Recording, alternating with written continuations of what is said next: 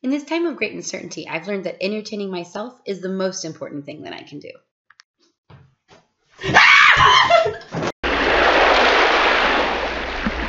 I'm doing so good. I'm gonna win, Megan. I'm gonna win.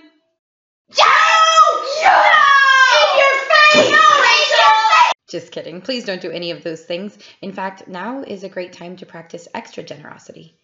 Jesus asks us to love in all circumstances, whether easy or hard. Hey, Emily. I know we can't hang out right now, so I thought I'd send you a letter. Hey, Mom. What do you think about checking in on the lady down the road? Hey, Grandma. Just checking in. Oh, awesome. Glad you're doing so well.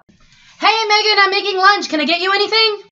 However you choose to spend your time at home, I hope you feel encouraged by Jesus and that you continue to love others in wonderful ways and get creative with how you're doing it.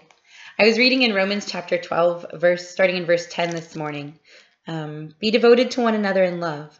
Honor one another above yourselves. Never be lacking in zeal, but keep your spiritual fervor serving the Lord. Be joyful in hope, patient in affliction, faithful in prayer. Share with the Lord's people who are in need. Practice hospitality. Sometimes it's hard when we're seeing the same people all the time to remember to be loving and kind and generous. But help your mom with chores. Be nice to your brother or sister even when they're getting on your nerves. And care about your neighbors. Even if you're social distancing, it's great to send letters, give them a call, ask if they need anything.